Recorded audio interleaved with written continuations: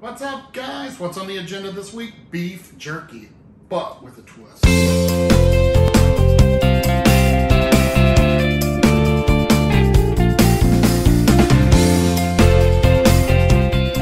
All right, Mike and I love beef jerky.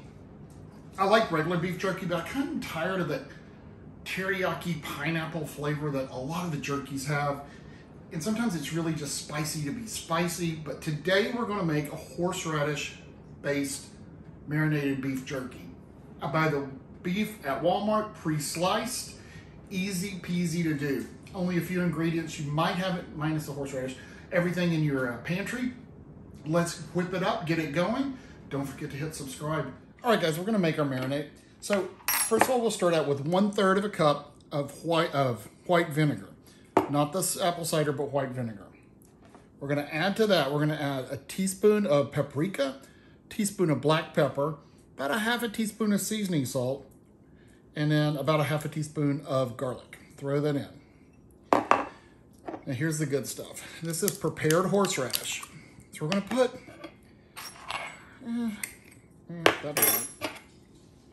let's see, about 2 tablespoons. I'll stop at 2. I don't want to use all my horseradish. Okay. We're going to mix all of this together.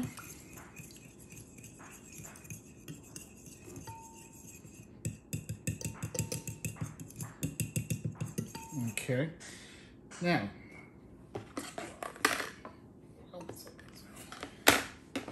I have 1 pound of thinly sliced bottom round. I actually got this at Walmart pre-sliced. It makes life so much easier. If you don't buy it pre-sliced, you can buy a roast, kind of stick it in the freezer, let it get semi-hard and slice it thin. But look, when you can go to the Walmart and buy this, just do that. So much easier. So you want to spread them flat. You want to make sure the marinade coats every single piece.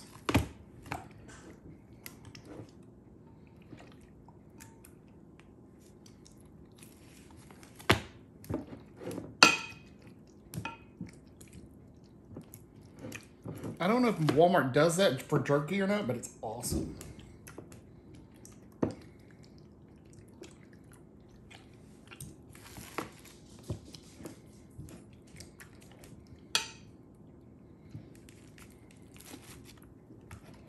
I don't know if you guys can hear the fireworks. It's New Year's Eve, and fireworks are going crazy in Baton Rouge.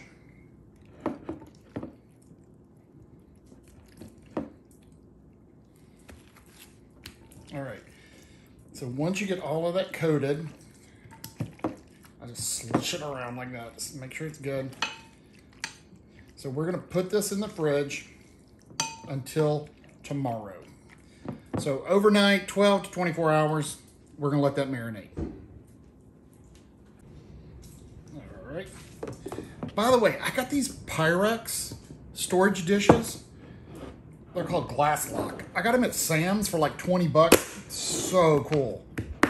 They really seal well, but they're glass and they don't pick up odors or stains. We're gonna get this started by putting down some wax paper. It just prevents a lot of mess because the stuff drips as you set up the tray.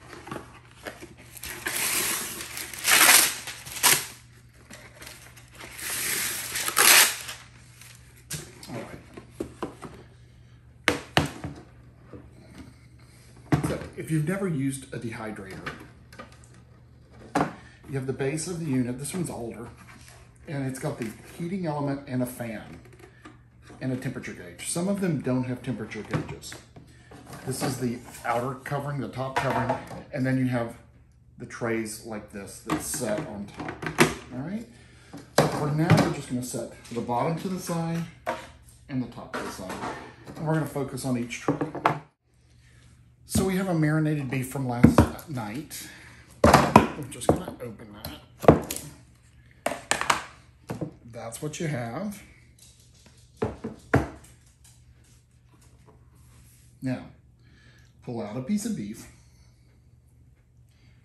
Like this one's connected, just rip it apart. And you wanna lay that flat, completely flat. Make sure that it's not, no folds or anything like that. Just like that. Small piece like that. If there's a piece of fat, I'll just rip that off. Okay, and you're going to continue to do this until you use up all the meat that you've marinated. That one's not going to pull whole tight.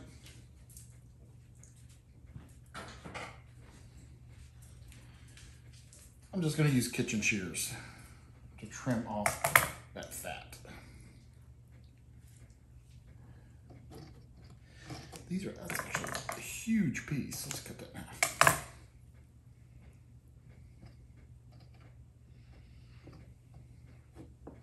All right, next tray, right on top.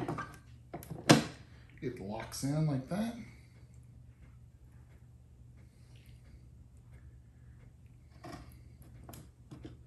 And I used to try to stack them so tight, and then I would have leftover room. So it's easier to just kind of spread stuff out. Unless you're doing a ton of jerky. Little piece right there, cut that off. Make sure those edges are not folded up.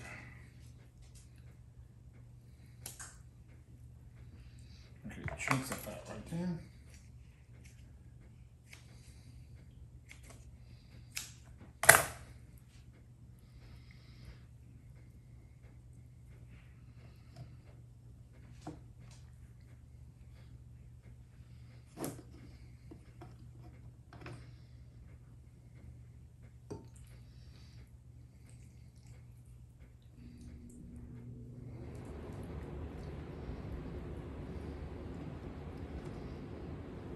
Okay. Next level.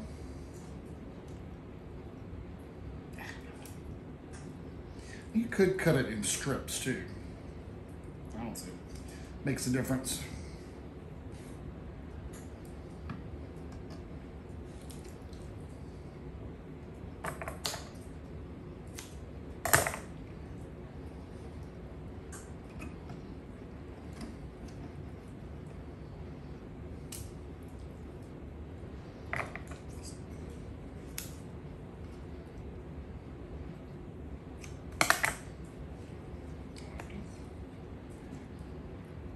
That horseradish smells so good on this.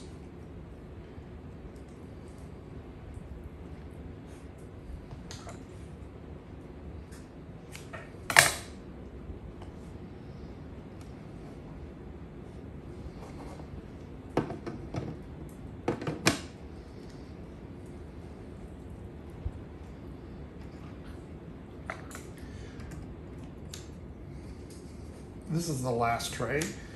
Like I said, we're gonna have tons of room because that's the last piece of beef.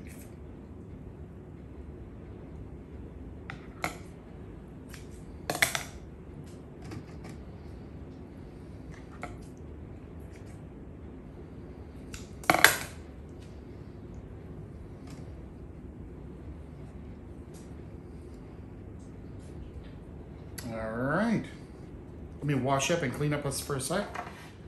Alright, so we will take our base, like that. These trays will set on the base and they all kind of snap into place. You can put your lid on, just like that. Everything's closed. And I'll tell you a secret, this thing's loud. It's really annoying, the fan running. You could set it in another room or something. But the beef jerky can smell kind of strong in the house. I do it in the garage. I stick it outside, let it run for 4 hours, then bring it back in the house. Alright guys, so I checked on the jerky at 3 hours. It's actually done. So I brought it in from the garage, which smells like horseradish. We're gonna open it up, and you can see the jerky is done. It's still a little pliable. It's not crunchy. Yeah, perfect. All the levels look good. So we're gonna take this out of the dehydrator.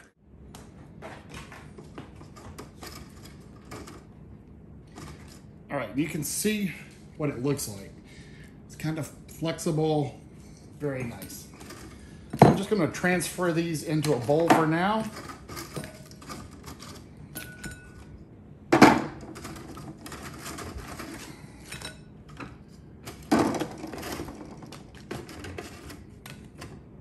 Oh, good. sometimes this thing gets a lot of grossness on it. None on this trip. So that is our bowl of jerky. Let's taste it. All right. Smell horseradish.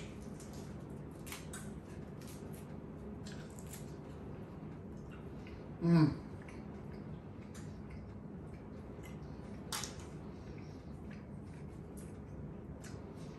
The horseradish comes through, but it's not overpowering. The vinegar gives it a little sourness. Mmm. If you've ever had prime rib with horseradish sauce, it's what it's taken me to. That's really good. Not your typical beef jerky, but delicious.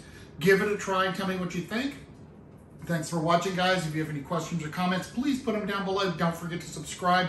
Love to have y'all as subscribers. Thanks for watching. You guys have a safe week out there, and we'll see you next week.